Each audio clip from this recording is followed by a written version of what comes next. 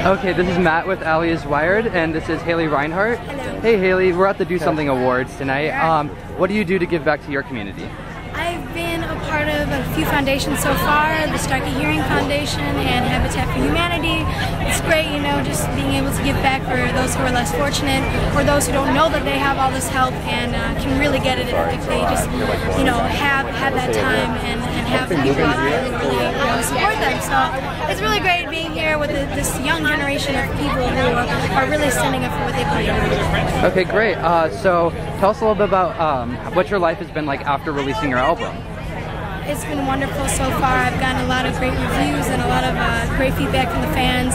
They've been asking about a fall tour, and we've just got some dates coming in with Ellen Stone, and I've just been working hard, dedication.